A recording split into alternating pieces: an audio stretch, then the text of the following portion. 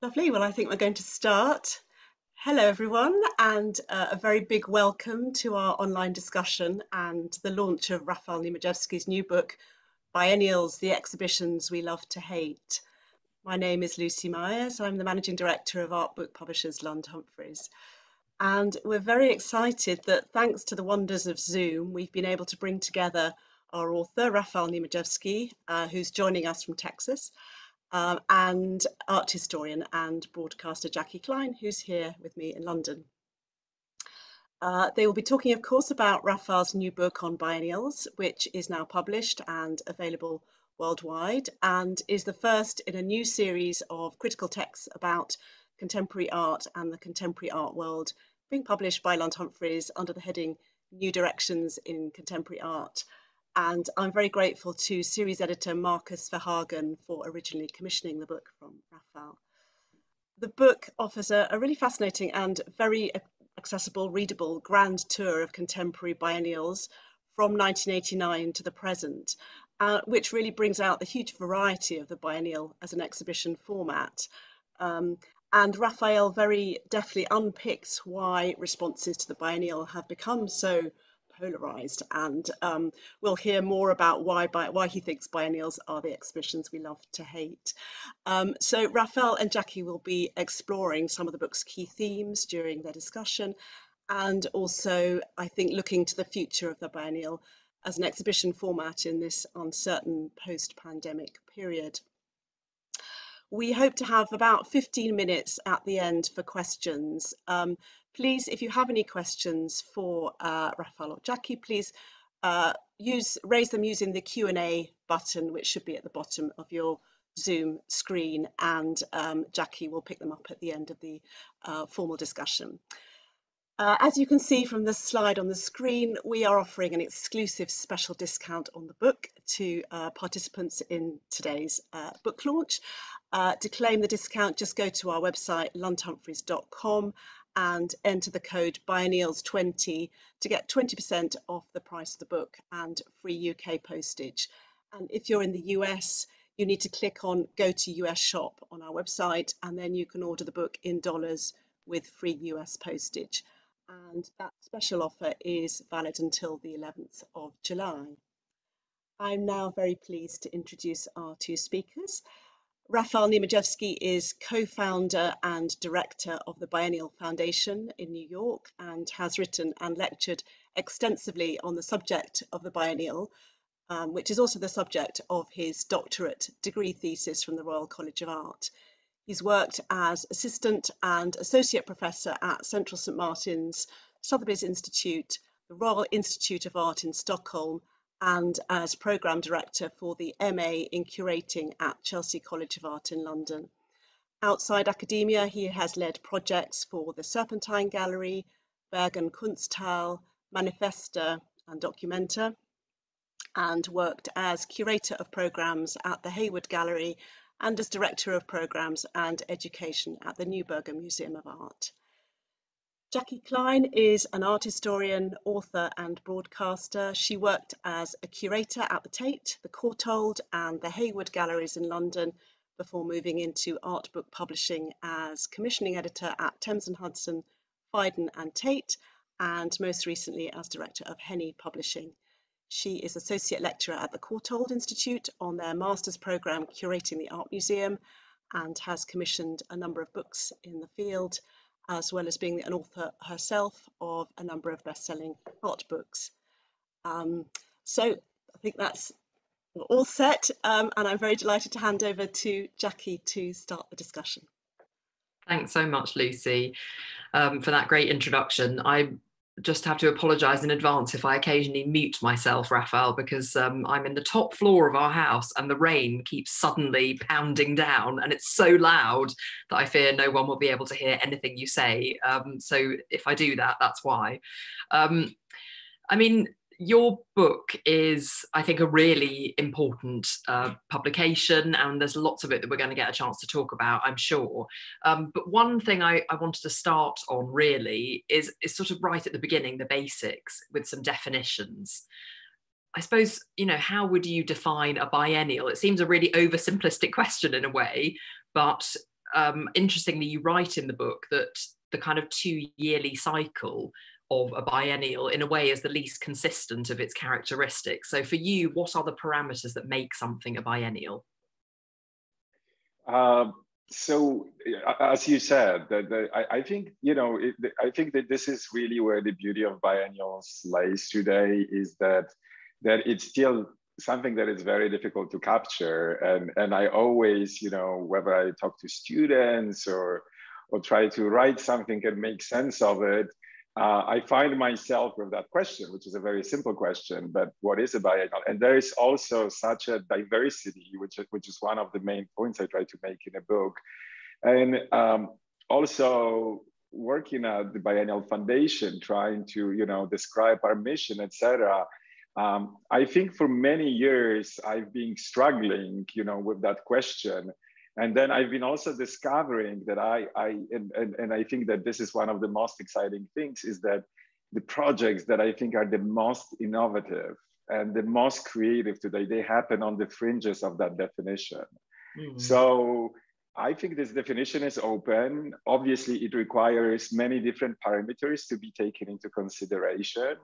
I think there is the recurrence, which I think is probably the least important, because if you especially look at many biennials that have been now going on for 20 or 30 years, there are such irregularities that, some of them are called biennials, but they're actually triennials. They've been, recurring every 3 years. And now I think the pandemic, once again, when every single biennial has been postponed, so technically it's not longer a biennial. I think it's a generic term, and this is really how we've been using it for many years now without realizing that it's a generic term for an exhibition format that was really important in the 90s, because it really provided the first kind of valid alternative to large museum shows, and also took art outside the gallery spaces, outside the museums, very often outside its buildings, into the city.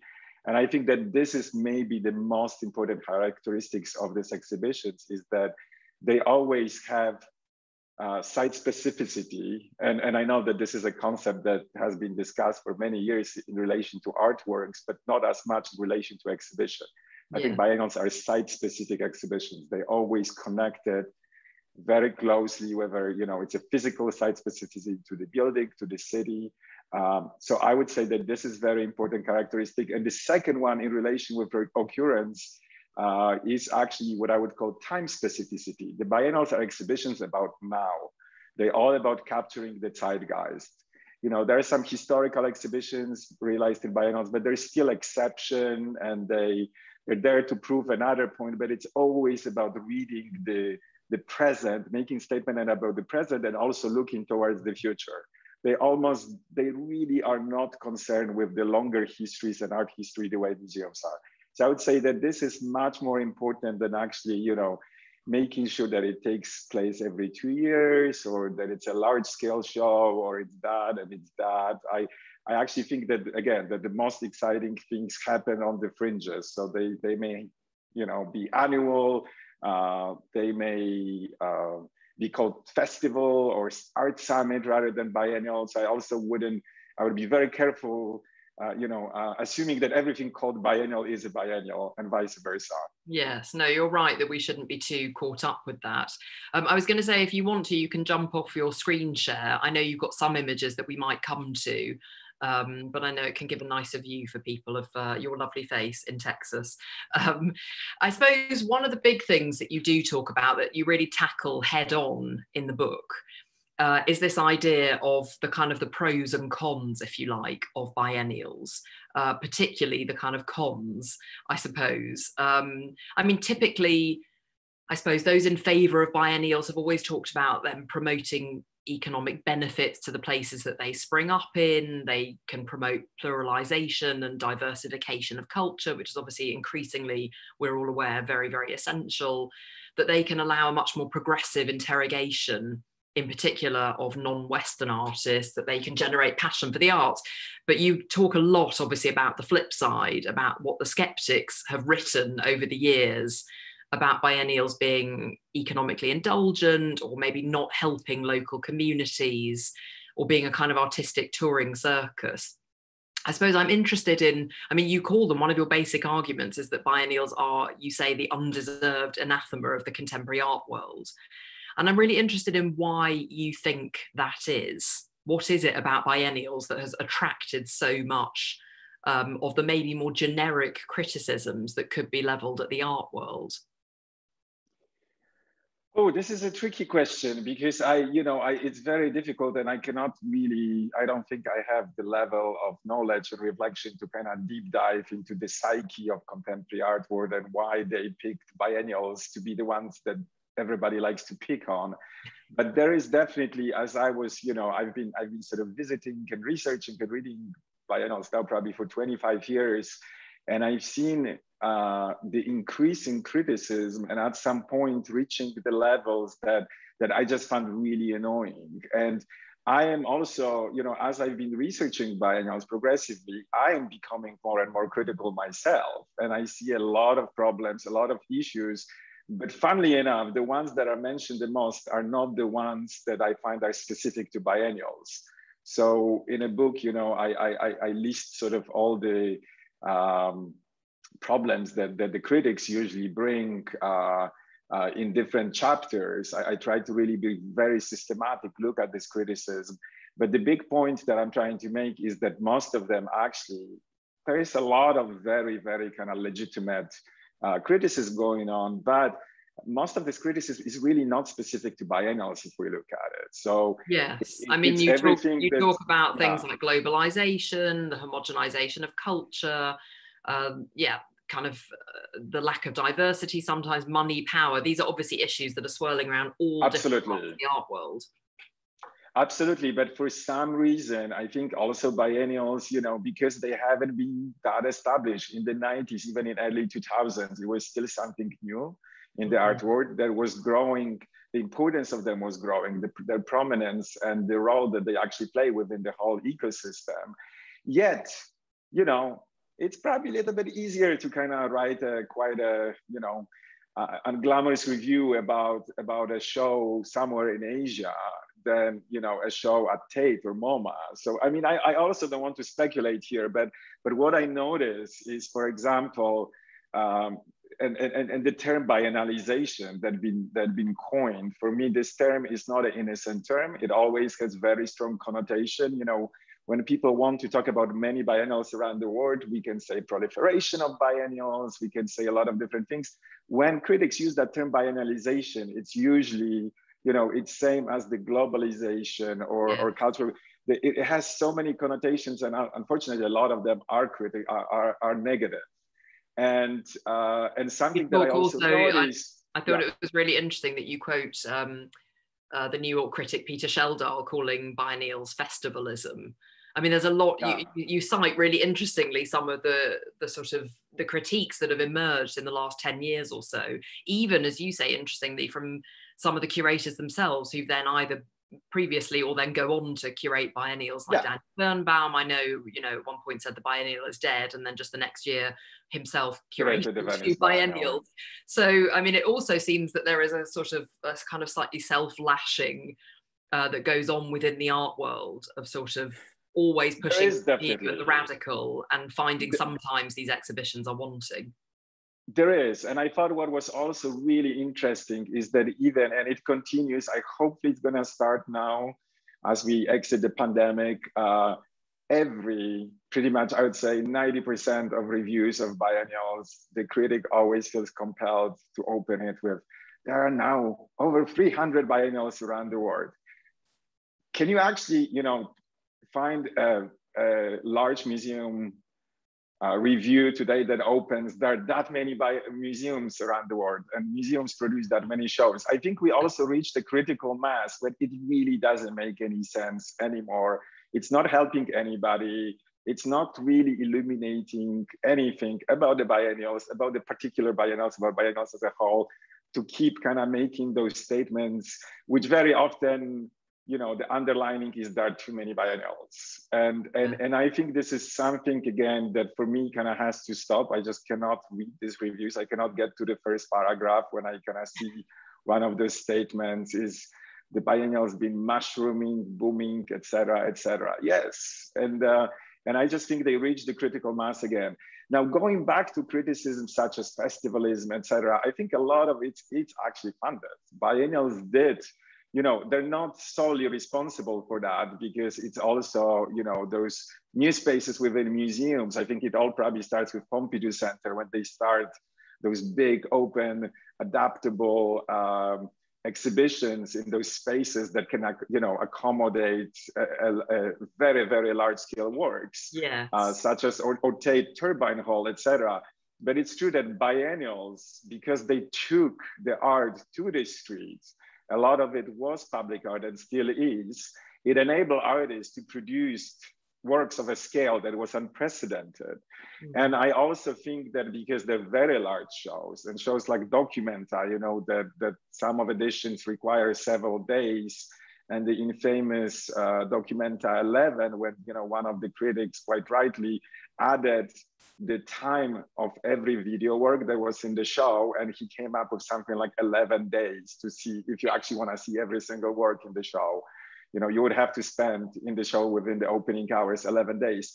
And it's true that also introduced, and that definitely, and that's a subject for another book, but that impacted the spectatorship and the way we experience the exhibitions. A lot of critics would say, if you wish, consume exhibitions, and the fact that people do run through the exhibitions, and artists also are part of that attention economy, unfortunately. And we see a lot of works that are there, you know, in your face, that scream, please stop and give me attention. So there is definitely that, and there is a lot of funded criticism there.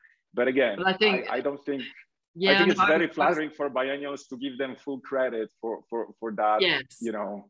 But as we've said, these are things that are factors of the contemporary art world, and it does seem to me that biennials get a lot of bashing in the name of people who don't particularly like large installation art, which, like most art, small or large, can be really interesting or can be really ineffective and not very moving. I mean, I'm interested to know, what do you feel, you argue for this quite well in the book, I think, about why it was that biennials did suddenly have this moment, or probably this decade or so, of exploding in the 1990s. Just give us a little bit about that context, because, and actually, I don't know if you might want to share, I know you've got some interesting maps, but obviously we've got the very earliest biennials, incredibly now to think about it, in the 19th century, obviously Venice and Carnegie International in the very late 1890s, and Sao Paulo in 51. But I mean, maybe, yeah, share with us your maps and just tell us a little bit about why you think it is that suddenly there was an explosion of this exhibition form in the 80s and 90s.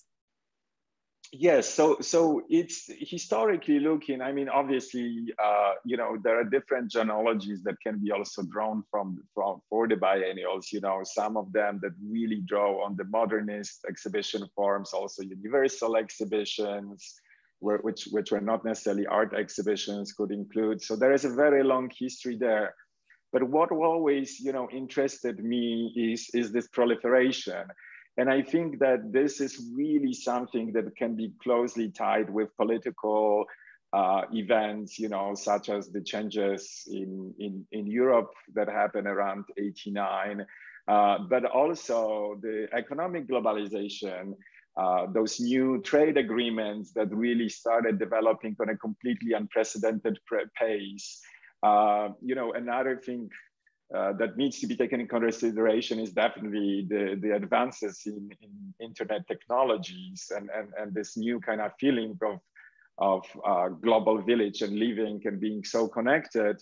And lastly, maybe also simply, you know, that how affordable suddenly travel became with the low-cost airlines. I think this all contributed and impacted the art world. And I think the biennials perhaps were just very early manifestation. But I try to also see, you know, a positive side of it, which for me was really about changing the cartography of contemporary art world, which at the time in the 80s, in the 70s, still revolves in those big centers inherited from modernity. There is still Berlin, Paris, London, there is New York. It's very centralized. There is very little activity happening elsewhere. And with the biennials, and actually we can see that because now the art fairs follow, the museums follow, we see this amazing decentralization. And I think, biennials such as Havana, Istanbul, which was introduced in '87, Istanbul practically was not on the art map in the late 80s.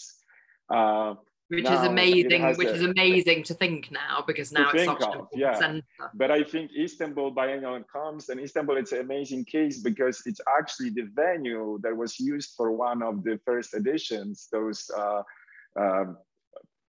buildings over the Bosphorus, the Entrepot. They actually became a museum afterwards, physically. The venue that was first used for the biennial then becomes a museum. So there is, and then the whole ecosystem grows around it. It becomes a cultural district. So definitely there is this redrawing of the cartography where suddenly we're giving voice to what used to be peripheral. I also really don't like to continue talking about center and peripheries because I think it's counterproductive for Eastern and Western Europe. Try to be really careful with that. But it's really, even within the countries, let's say we take Western Europe, it used to be sort of Paris, Berlin, London. Suddenly you would have a biennial in the middle of nowhere, Sweden or Norway, which was very refreshing to actually see, or in south of Spain. So that decentralization happened on different scales. It's not only global scale. In order to fully comprehend it, we have to also think about regions and the way kind of how this new global city started playing the game. And now I think we're probably gonna take it one step further in the pandemics when all of us, suddenly discovered that they can work from home. Artists can have do their work from home, and a lot of biennials are kind of rethinking that. But I wouldn't be surprised if we're gonna see a further decentralization. And I think this is phenomenal. This is really something that we haven't seen, and perhaps the biggest single contribution of biennials to the whole ecosystem. I would say that's it. Yeah.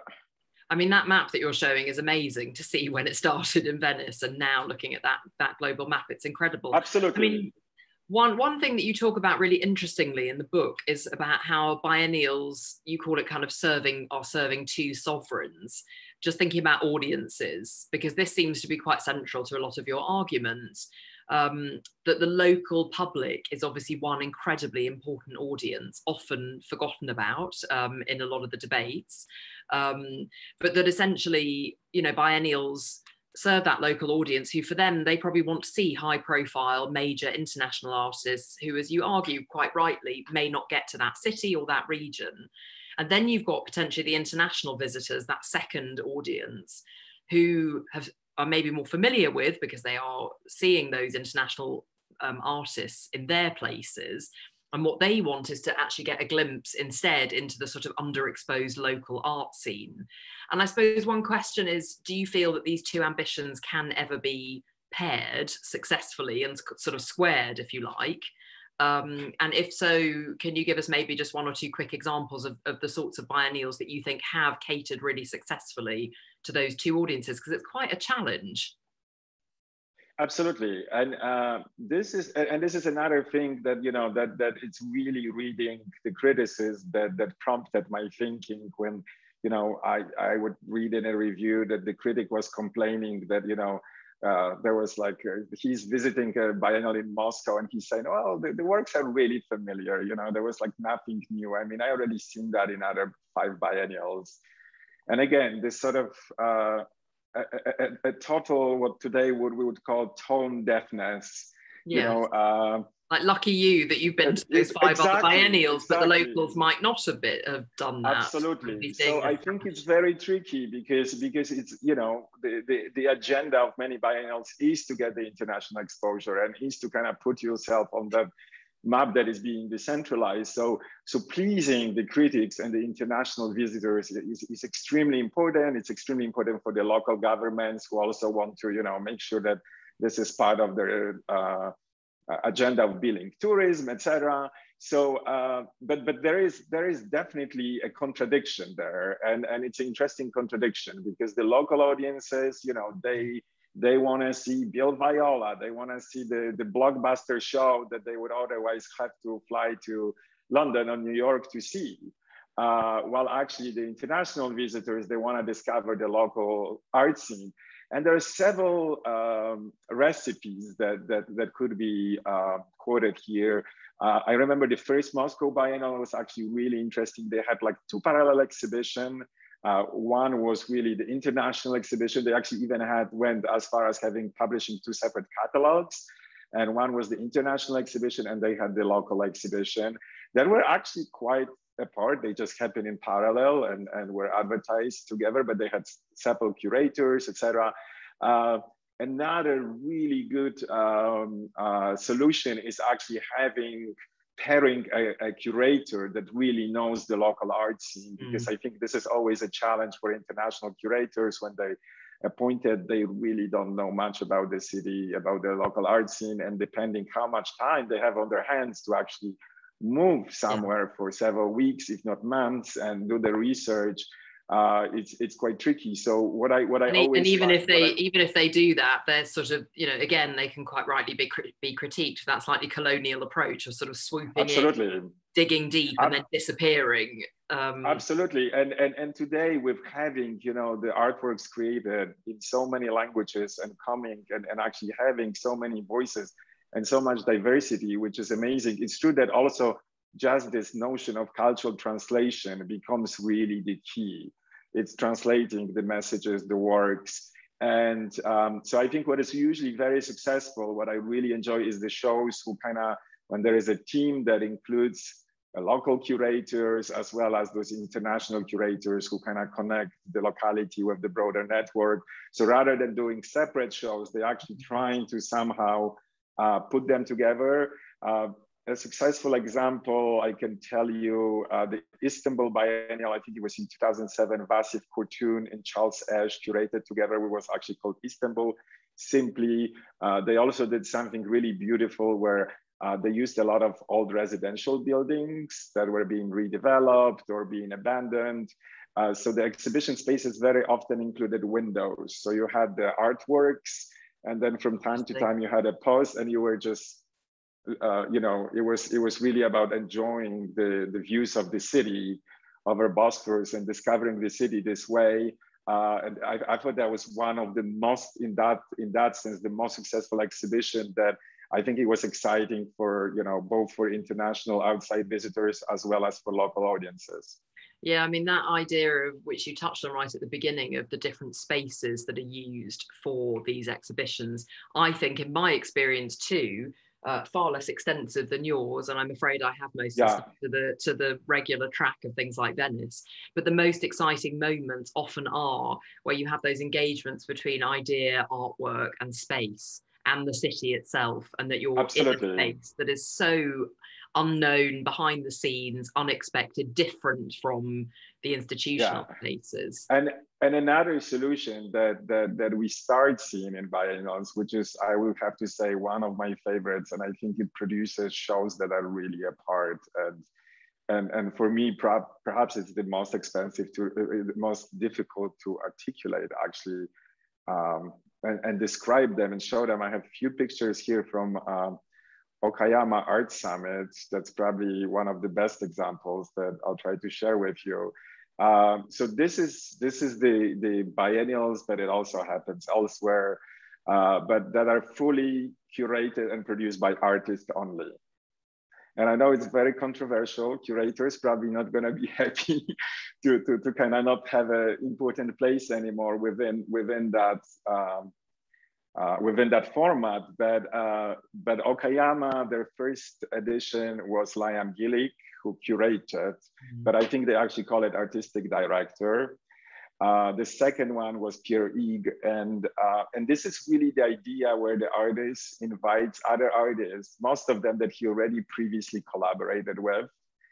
And the result is an exhibition that is really, you know, very close to some sort of total experience that is exhibition and artwork at the same time. I think those boundaries are blurring in this context completely.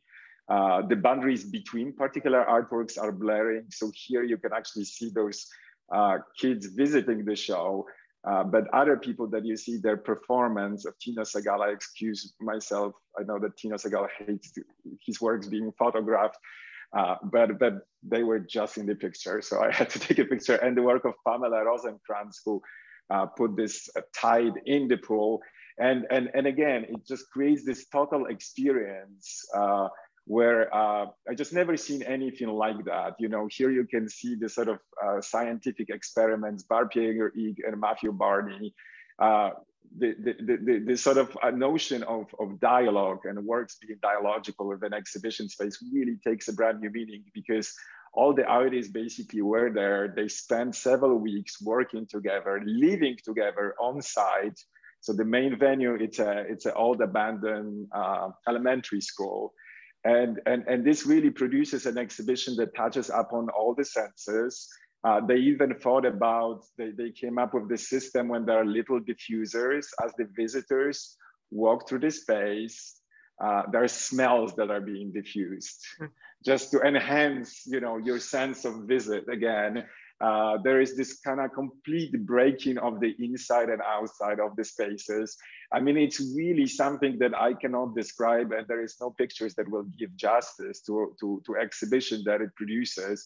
And I think, again, when we see something like that, when we witness something like that, that contradiction between the local and outside expectations completely disappears, because I think all the visitors are just equally overwhelmed with something that you know, that is difficult to comprehend. Again, it's, for me, this is the new genre of exhibitions that we haven't really seen. And I know that Pierre, you know, did his retrospective at Pompidou, so that also happens with institutions. I don't want to give Biennials all credit for that, but we start seeing those artist curated biennials, and I think it's really probably something that in 10 years we're going to consider as a genre apart.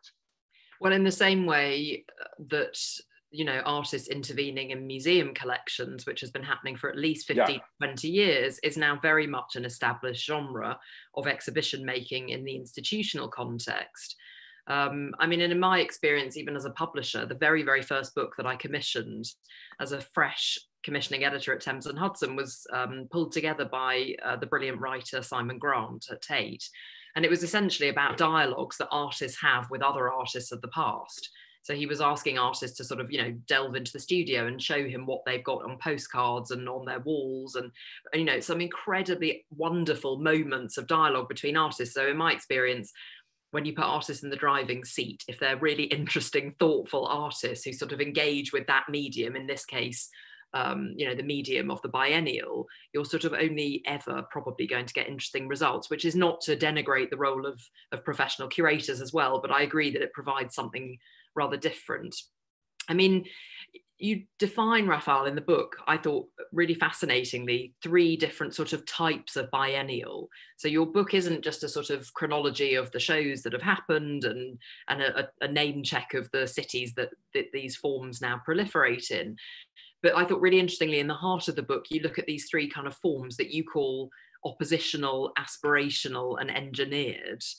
And the oppositional one is, you know, very much about resistance, alternative views. The aspirational one, more about biennials as, you know, economic powerhouses and kind of drivers of soft power and change and boosting tourism. And then the engineered ones, which I expected you to completely rip apart, you know, these ones that you call kind of top down, often management consultant created spectacles, and very often state sanctioned. I mean, maybe it would be lovely for you to say something briefly about these 3 forms, but maybe almost in a way starting with that most recent one of engineered, you know, because, yeah, I thought you were going to say, of course, these are terrible because they are top down, they're not grassroots initiatives, they're not radical, but actually really interesting that you sort of argue that maybe we shouldn't be boycotting them as artists or curators or audiences. Maybe we should be encouraging them because they might end up being dynamic and unpredictable in new ways in the future. Maybe say a little bit about those ones first. Sure, absolutely. I mean, you know, this kind of typology, I think it's something new that I haven't seen. It's really another attempt that I'm trying to make to just introduce more nuance in the whole discussion. And very important point is that what I try to make in the book, that it's really not about kind of the bad, the good, you know, the ugly, that also biennials, and this is something we very rarely see. And I hope that research also that in the future will happen, will go towards that direction. It's looking at the institutional life of a biennial, because we always talk about third edition of Havana, the 2009 Venice or Istanbul, etc. But those institutions, those organizations actually have the lifespans. And the point I'm trying to make is that actually a biennial can start as a very oppositional and end up 20 years later as something that is all government owned and used for propaganda purposes, to say the least. And the other way around, there may be something that is very engineered in the beginning. And I give very concrete examples actually in the book. And I probably have, I just see if I have some slides. Yes, I have one of, you know, the biennials that is very often kind of quoted as, or used to be as kind of the example of this engineering. It was Singapore that, you know, that started with the IFN meeting, the kind of World Bank delegates, that there is the Formula One. It's part of the larger campaigns promoting Singapore as a creative city. And what they did, actually, I think it was for the second edition, very interesting experiment. In the main venue, which was Old City Hall, they put, you know, regular biennial show, large installation, and then they installed the little art fair downstairs, which was really disturbing. And I never seen anything since like that, that you could actually buy the miniatures of the artworks, large installations shown downstairs. And I will never forget that, you know, I overheard visitors leaving and screaming that this is amazing. This is like IKEA, you know, it's the showroom upstairs and Marhead Hall downstairs. And you literally see how beautiful the large installation is. And here you actually have one of the works that you could purchase downstairs the miniature of. So 7 editions later, I actually think that Singapore is one of the most progressive, the most diverse and exciting biennials today. They just went so far away, emancipated themselves from those initial agendas. And I think that's why I would be very careful. You know, my belief is that if we're spending money, whether it's private or government, on art, is good. And actually, so I'm not going to criticize millions spent on art, because it could be spent on arms or elsewhere. Let's be careful when we jump into this criticism, you know, that this is like all engineer and it's all part of the propaganda. I think artists, curators, especially the experienced ones, can find the way to fight within the system and actually produce a very exciting show sometimes, you know, where with something that was really designed to be really, you know, promoting a particular agenda of whether it's a government or corporation, etc. So I'm just saying, you know, a lot of it obviously are kind of very blunt and examples of propaganda, but I would just always be careful and kind of give second thought. Another example that I really like to show, so apparently this is, this did not come to fruition, but it was part of the Saadiyat Islands. Now we know that Guggenheim is also probably not happened, but Louvre opened there in Abu Dhabi. And I don't think a lot of people know that one of the parts of the project was actually a Biennale park with a Biennale. And, you know, and this is something amazing, because I was approached by a large consultancy, I think in 2004, with the questionnaires about all the questions, what is the most successful models from visitorship, etc. And then I actually was there to visit Sharjah Biennial. I made a trip to Abu Dhabi and I saw the show where I took all these pictures presenting little models. And I was like, well, that sounds familiar. And then I made a connection that actually they all did all the research. They spent, I don't know how much paying consultants, and all they came up with was a copy of Giardini. So I really, no, I mean, I think that point you make really beautifully and subtly in the book, it does sort of blow open the debates, which have been incredibly binary, as you quite rightly say, not really to the sort of great intellectual advancement of our thinking about biennials. And as you say, you know, examples like Havana, which definitely started as radically alternative and resistant and incredibly political, very openly, then end up feeling like the establishment and having a grassroots opposition themselves, because they end up, you know, very much sort of in line with you know, much more mainstream views. So I think that is a really interesting and subtle point that you make in the book. I suppose one question, you've sort of touched on it a little bit, but is, as much as you can define it, what is the relationship of biennials to the art market, and has that changed in recent years? It's an uneasy relationship, I would say. And again, this is something that I'm slowly kind of diving in more and more, because I just been seeing quite amazing developments. You know, something that I first realized is the actually occurrence of artworks. And I started tracing the artworks. I think it started with John Bach, who like first made an installation commissioned by the Lyon Biennale, that made it to Art Freeze, then made it to Tate, or sorry, ICA in London. And I started, you know, something that, I mean, it's always such a delight to start kind of like tracing the movement of artworks. And I started seeing those patterns, that there was kind of the biennial art fair institution pattern. Another pattern that I see that makes things even more complicated is what I would refer to as the biennialization of art fairs and art fairization of biennials. So biennials being more open about relation, biennials, you know, as we know, openly accepting extra funding, even documenta, from private galleries, you know, on the basis that their artist is included. So there is no expectation for a gallery to kind of pitch in and to help with transport, etc. So there is definitely biennials becoming much more open, the way they describe also and speak about that relationship with art market and private. And then the art fairs started doing public programs, you know, with Art Unlimited in Basel. We have curated shows that are completely independent from booths. So there is definitely a very interesting blurring happening. Yeah. And this is now becoming like a format, you know, that it's standard. We start accepting that we're gonna go to an art fair. We're not only gonna see the books, we're gonna see the commissions. There will be a curated program of performances. There are film screenings. So there is definitely something happening where, and again, I'm just being an observer here. I'm not sort of putting any judgment on that, but there is definitely blurring of boundaries, and also that also back to your very initial point in our conversation about how so much is leveled against the biennials, an art form which actually could and should be more rightly leveled against the art world, if you want to make those debates, is that blurring has happened increasingly in the last decade in all parts of the art world. So you have auction houses that are staging, you know, kind of more social gatherings and programs. You've got, I mean, personnel wise, you've got people moving in a way that they certainly didn't 20 years ago, from the public to the private sector, back to the commercial sector, and that kind of, you know, moving back and forth in and out of academia and the commercial art world. So I suppose it's inevitable that the biennial, being, you know, part of the living, breathing art world globally, is also going to reflect some of those changes.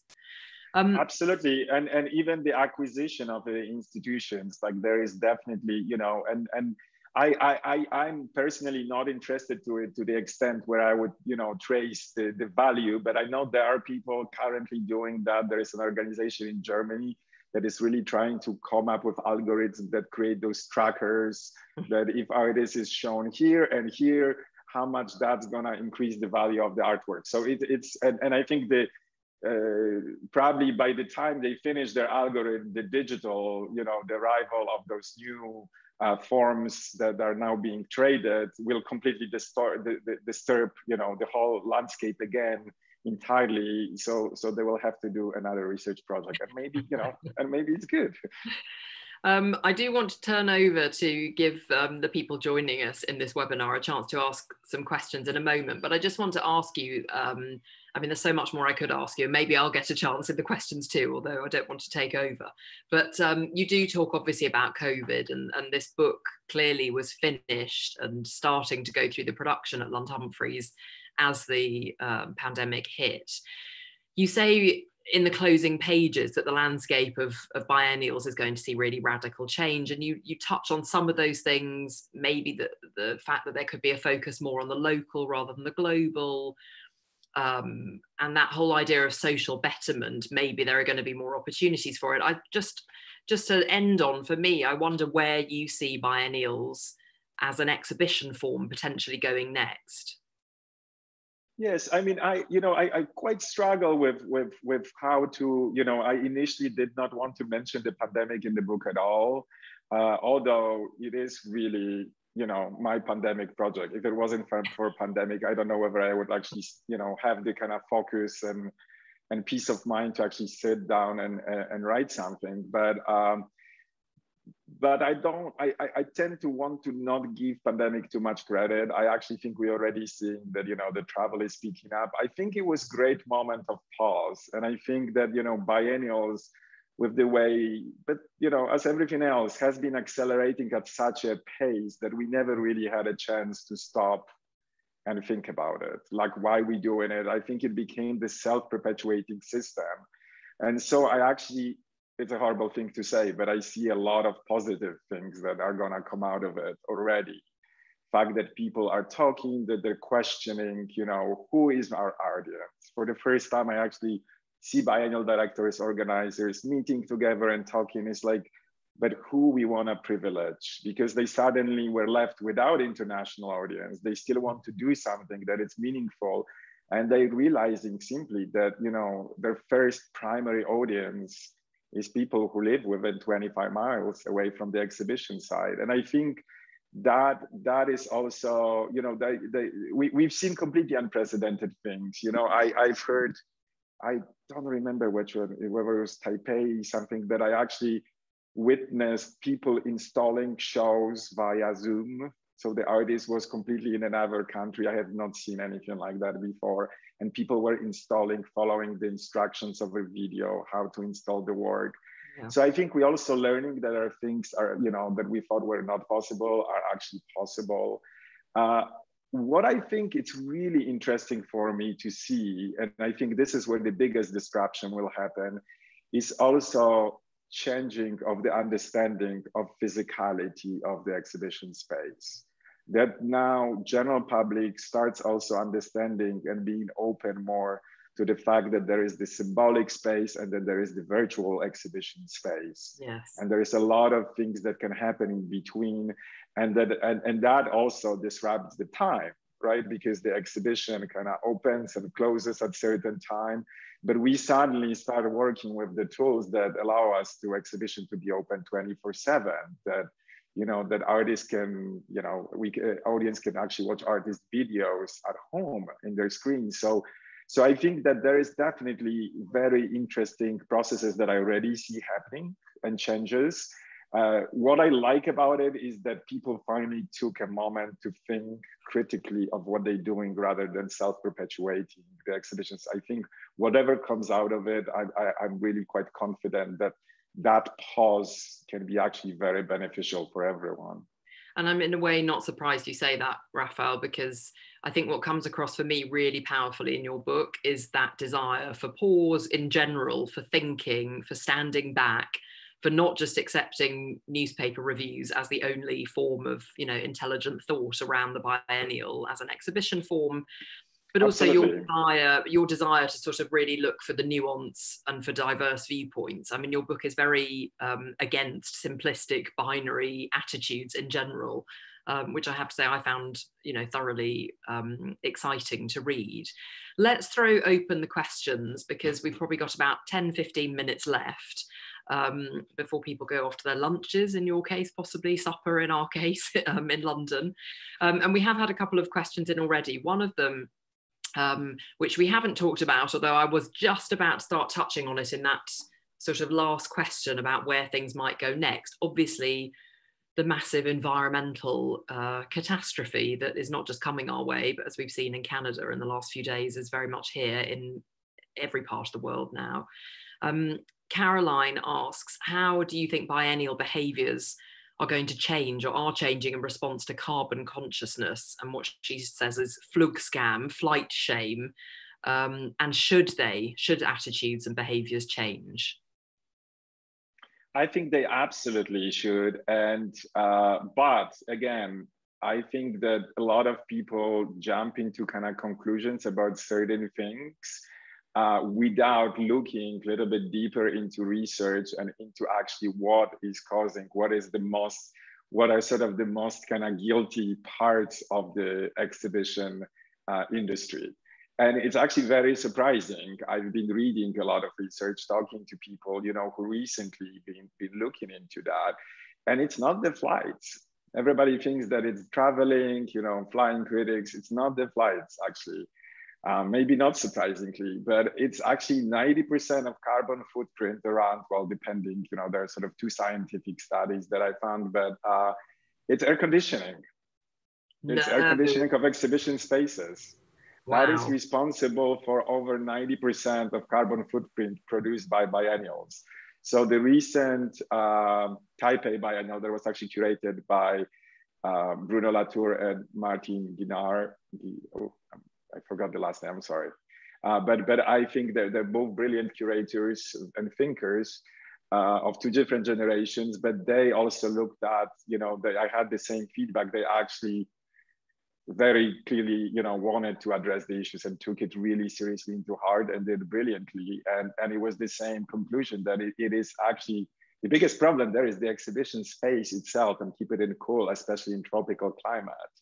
Gosh, that's something I would never have given thought to. I mean, I know from your days and mine at the Hayward Gallery and the other places that we both worked, the one thing that always horrified me, but is probably relatively low on the carbon footprint, was the terrible waste, it seemed to me, of all of the building and destruction of walls constantly in exhibition spaces. One show needs lots of temporary walls, the next one doesn't need them, and there's never storage space to keep them, so they just get demolished and rebuilt again at great cost. But I mean, that is utterly fascinating and not surprising. It's definitely contributing, but if you think about biennials, especially that have dedicated buildings, as is the case in Taipei, but also Guangzhou Biennial, Venice to lesser extent maybe, but these are large, huge open spaces that need to be climate controlled. And a lot of them need to also be very climate controlled, especially if you start showing prints or photographs. Yes. And it's the same exactly that goes for large museum spaces. There is apparently such a wastage.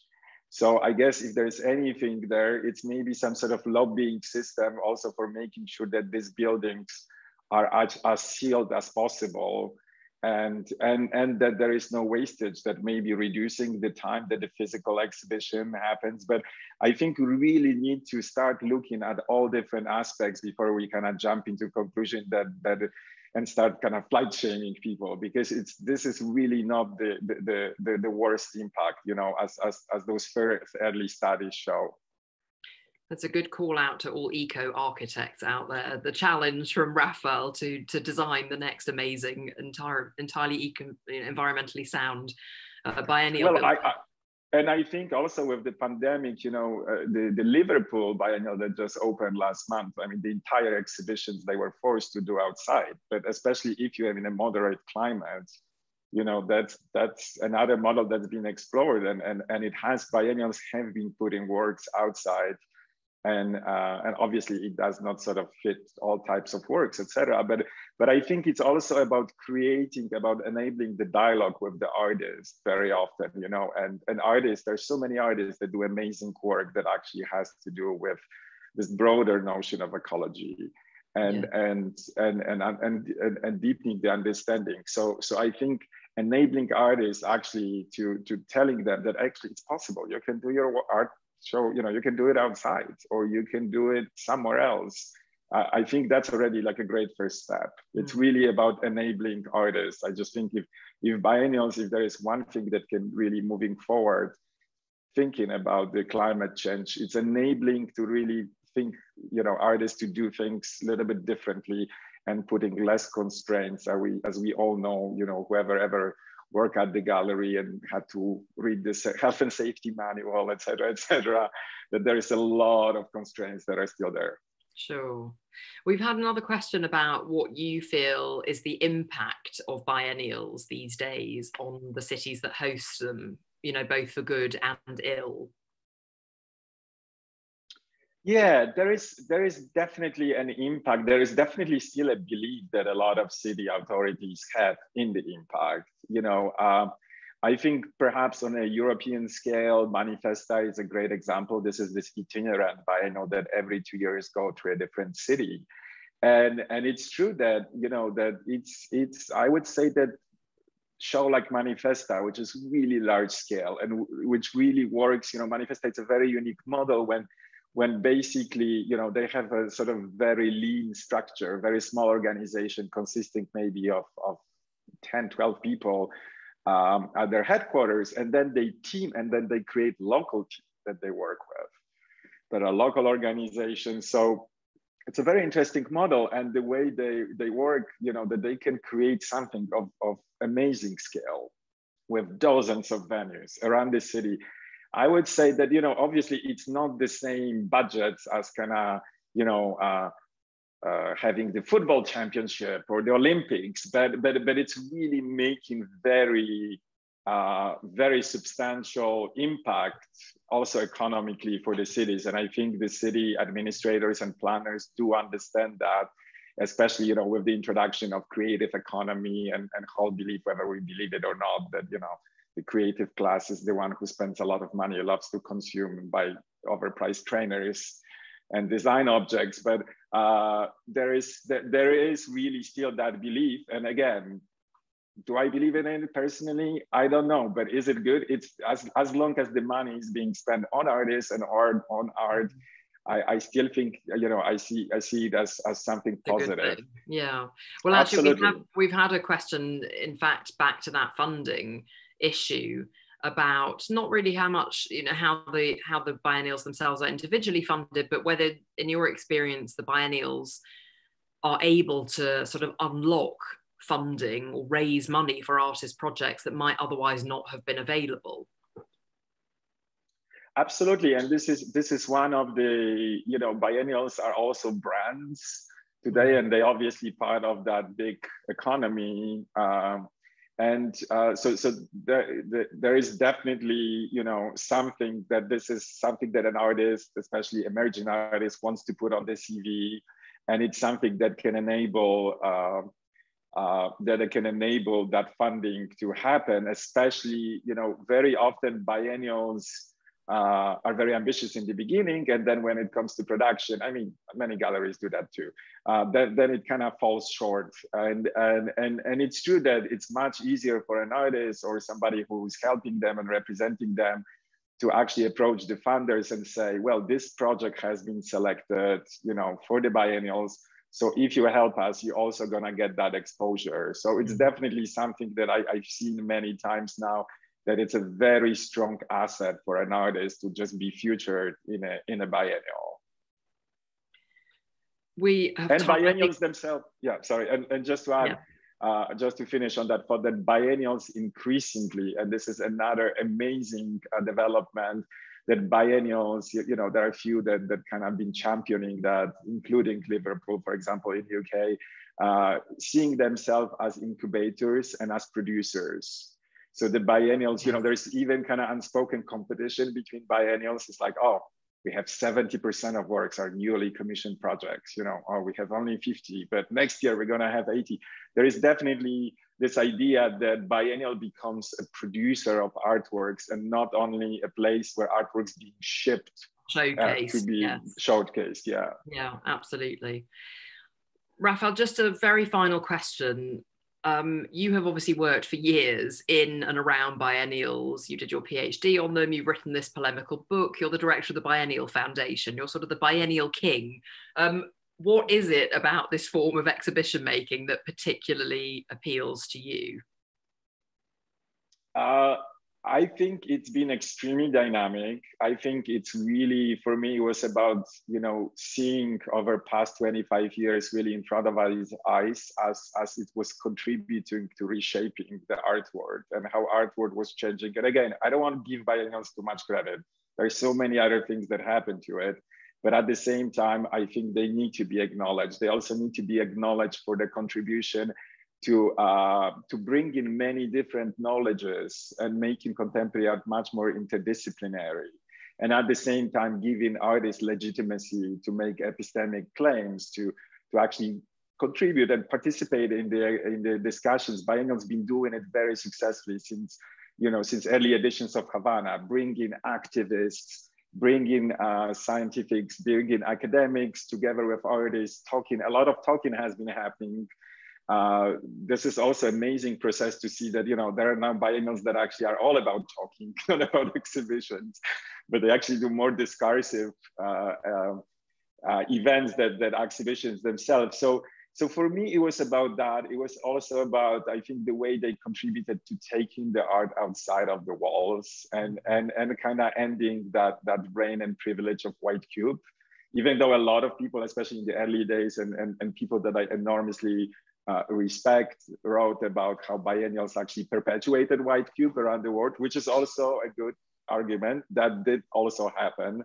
But I think biennials had capacity that museums and commercial galleries did not have, to literally create impossible, to put an artwork in the middle of busy intersection in a city or in a subway station, and make people and make artists imagine things that really were not kind of on the radar before.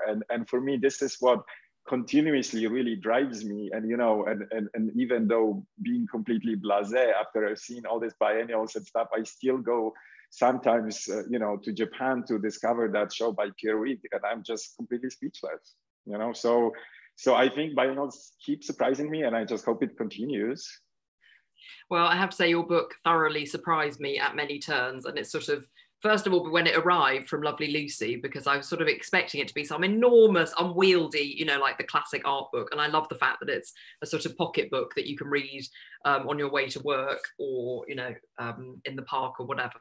Thank you so much. There's so much more we could talk about, but I think we'll probably leave it there. And I would just encourage people to read the book and to take up Rafal's sort of, critical position for positive and negative, to really encourage us to think more seriously about this art form, and absolutely positives as well as sort of pulling it apart, so that it and can what be I always generation. And what I always advocate, the most people, especially from Europe, they first contact, it's always Venice or Documenta.